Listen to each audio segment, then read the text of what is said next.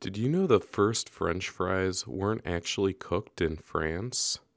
No, they were cooked in Greece. Alright, let's go over some quick classroom rules and procedures.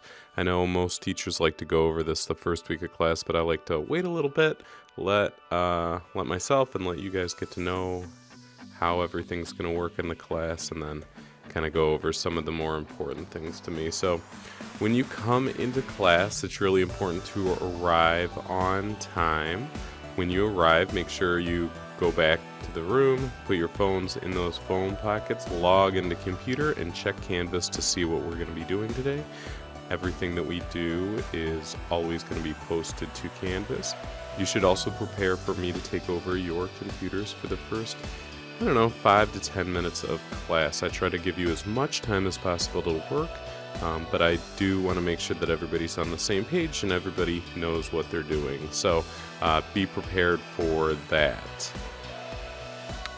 Oh, speaking of this, arriving to class on time, I usually do take over computers and start right away as soon as the bell rings. So if you walk in late, you're probably going to have missed some of the what we're doing today part. So that would be a good opportunity to talk to one of your partners sitting around you and ask them, hey, what did I miss? Okay, now during class, I really have three big rules or things that I'd like you to be doing. So number one, I'd like you to be respectful and on task. And by the way, these rules are hanging somewhere in the room, but I'd like you to be respectful and on task. And to me, what that means is when I'm talking, you don't have any earbuds in, your head is up, you're paying attention, you're ready to learn, you're using the computer appropriately, which means not using YouTube.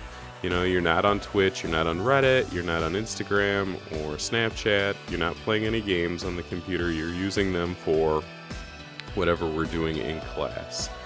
Whenever I'm talking, you need to be quiet so that everybody else can hear me, even if you already know what I'm going to say. Other people might not, so it's really important for you to be quiet while I'm talking. When I'm not talking, you guys can absolutely be talking to one another, but make sure your conversations are geared a little bit more towards what we're doing in class, maybe the subject. And finally, try not to have any sound coming from your phones or computers. So when you come into the room and you put your phones on the back, make sure that you silence them. I am totally okay with you listening to music while you're working on projects, but you're going to have to use your computers for those things and not YouTube for the music. So you can use Spotify, you can use Google Music. There's like 100 different, Pandora. There's 100 different music things that you can use to listen to music. It can't be YouTube though, and it can't be your phone. All right, I'd also like people to be helping others in this class. So that means working together to help understand the content. So if you have a question, rather than raising your hand and asking me immediately, talk to the people sitting around you. If you see somebody in your group doing good work, make sure to recognize them. And if you guys are working in groups and somebody does a really good job and helps you out, make sure to say thank you to them. Don't make anyone feel stupid. If you notice someone that you are working with has made a mistake, respectfully correct them. Do your best not to make anybody feel bad about not knowing the answer to something. If a student has a question, make sure that you try to answer that. When we're doing student presentations, clap for one another.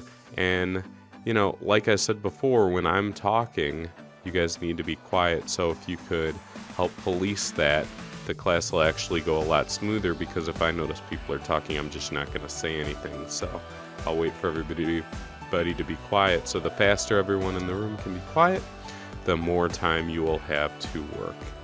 And then finally, this class is going to require a little bit of extra effort. So you're definitely going to have to improve the quality of your work over iterations of the work, which means you're going to probably do some type of project. It's not going to be quite right, and you're going to have to go back and improve what you've done on that project. And it's important to be okay with that. The first time around, things aren't going to be perfect, and so you need to be good with like redoing work.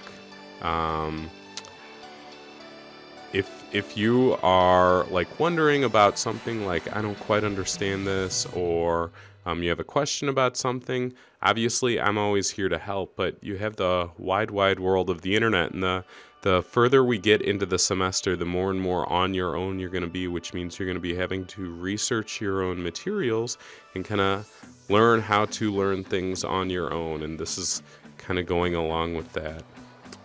If I need papers passed out, if you could volunteer to, hey, Mr. Reichelt, let me help you do that. That'll actually make class go much smoother and much more quickly, because I won't have to be wasting your time and mine passing out papers. I can just get to the specific points that I need to, and then we'll all be good. And then, obviously, extending discussion, enriching it when we do class discussions.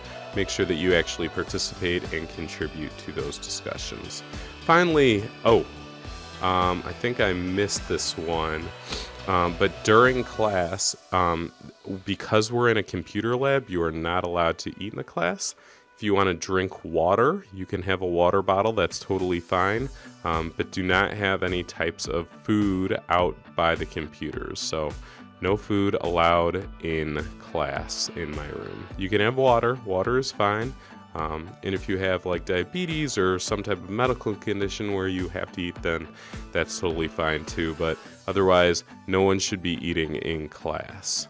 All right, to end up, at the very end of class, I'll usually remind you when we have about 3 to 5 minutes left in class, you want to grab your phones and return to your seat. I really don't like it when students line up at the door, so you need to grab your phone and then return and stay seated until the bell rings. Please don't line up at the door. Don't just like stand up and hang out by the door. I want you guys sitting down, relaxing, enjoying life until that bell rings. So, okay. Hopefully this kind of clears things up. It shouldn't be too many rules or too bad, but that's kind of what I expect out of you, and I will try to do my best to be the best teacher for you. So it's a two-way road. All right. Talk to you later. Let me know if you have questions.